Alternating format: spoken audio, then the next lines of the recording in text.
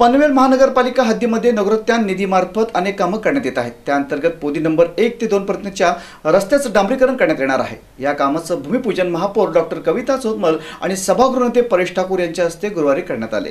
पनवेल महापालिका हद्दीतील पोदी नंबर 1 आणि 2 येथे नगरोत्थान निधीच्या माध्यमातून रस्त्याचं डांबरीकरण करण्यात येणार आहे। या कामाचं भूमिपूजन मान्यवरांच्या प्रमुख उपस्थितीत झालं।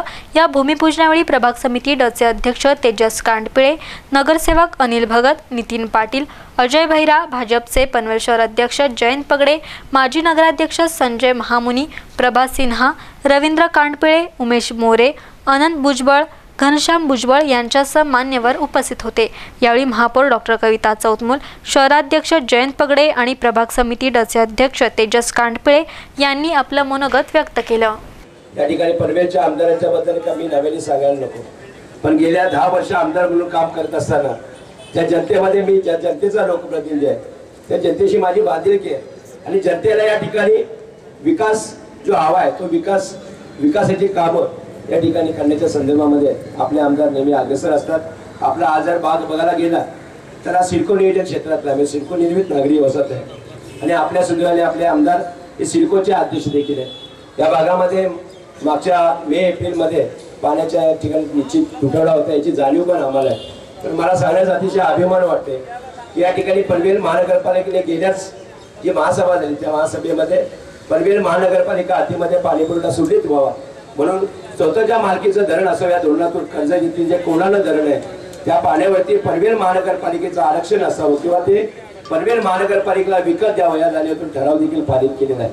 स्वतः आमदार या ठिकाणी जे पाण्याचा तुटवडा पाहिला आम्ही डोळ्यांनी स्वतः पाहिलेला आहे। या भागामध्ये लोकांना स्वतः भेटले, लोकांच्या अडचणी समजून घेतलेल्या आहेत। परंतु या पनवेल विधानसभेचा लोकप्रतिनिधी म्हणून आपल्या आमदारांची जी बांधिलकी आहे ती लोकांमध्ये वावरणारा, अतिशय विनम्र असणारा आणि लोकांमध्ये मिसळणारा, सहजपणे मिसळणारा अशा आपल्या आमदारांचा या ठिकाणी सवय गेल्या 10 वर्ष या ठिकाणी त्यांच्या कामांचा जर आपण आढावा घेतला तर मला 24 तास पण कमी पडतील। एक थोडक्यात 2-4 उदाहरण आपलं वासुदेव भडके नाट्यगृह असेल, या ठिकाणी वेगवेगळे आपले हायमास दिवे असतील, त्याच्यानंतर आताच गेल्या महिन्यामध्ये आपल्या इथे जे न्यायालयाचं या ठिकाणी लोकार्पण झालं, आपलं ग्रामीण हॉस्पिटलचं झालं, अनेक विकास कामं आमदार प्रशांत ठाकूर यांच्या माध्यमातून या ठिकाणी निश्चितपणे पनवेल विधानसभा क्षेत्रामध्ये या ठिकाणी संपन्न होते।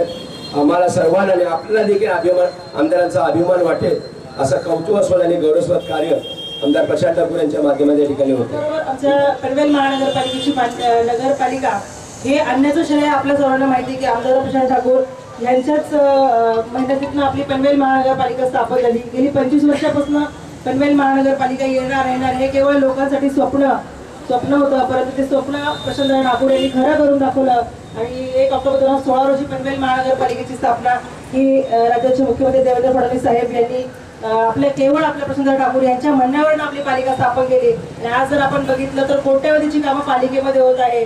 आतापर्यंत 50 ते 60 कोटीचे रोड प्रभाग क्रमांक अ ते प्रभाग क्रमांक ड पर्यंत झालेले आहेत। कालच आम्ही हिशोब काढले किती कोटीचे कामं झाली तर 60-70 कोटीचे रोडच झाले आणि काल जर बघितलं तर 40-50 कोटीचे 5 स्मार्ट विलेज म्हणजे विविध प्रकारचे गावं आपण पनवेल महानगरपालिकेमध्ये सुरुवातीला निवडले। असं नाही की हे झालं म्हणजे पुढे होणार नाहीये। सुरुवातीला आपण त्यामध्ये रोडपाले असेल, किरवले, रांजर, कोयनावळे असे जे गावं निवडली वेगवेगळ्या टप्प्यातली त्यांचा आपण सुरुवातीला विकास करणार। त्यामध्ये ड्रेनेज असेल, पाईपलाईन असेल, स्ट्रीट लाईट असेल ह्याचे कामं करणार, हे प्रायोगिक तत्वावर असणार। ते झाल्यानंतर पुढचे अजून 4, पुढचे 5 असे करून सगळे पनवेल महानगरपालिकेतले ते सर्व गावं आपण स्मार्ट करणार आहोत। हा निर्णय घेण्याचंही जे काही मार्गदर्शन होतं ते आम्हाला प्रशांत ठाकूर यांनीच दिलं। अदरवाईज मग हे गावच राहिली असते बरेच वर्ष पालिका आणि शहरांचा विकास हळूहळू होत गेला असता। परंतु आपण जर बघितलं तर गावापासून विकास हा चालू झालेला आहे पालिकेचा। त्याचं सर्व श्रेय मी पुन्हा एकदा आमदारांना देते आणि नक्कीच वेळोवेळी त्यांचं मार्गदर्शन आम्हाला मिळावं।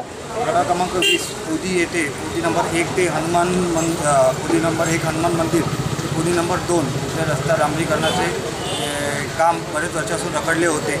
इथला रस्ताची अवस्था एकदम खूप वर्षापासून खराब झाली होती। तर आम्ही या विभागातील नगरसेवक सातत्याने पनवेल महानगरपालिका व सिडको या ठिकाणी पाठपुरावा करत होतो की सदर रस्ता खराब झाला आहे, हा दुरुस्ती झाला पाहिजे। पण सिडको असो किंवा महानगरपालिका यांनी या ठिकाणी ह्या कामासंदर्भात असमर्थता दर्शवली। त्यानंतर आम्ही ह्या विषयावरती आमदार प्रशांत ठाकूर व सभागृहाचे परेश ठाकूर यांच्याशी या विषयाची चर्चा केली होती।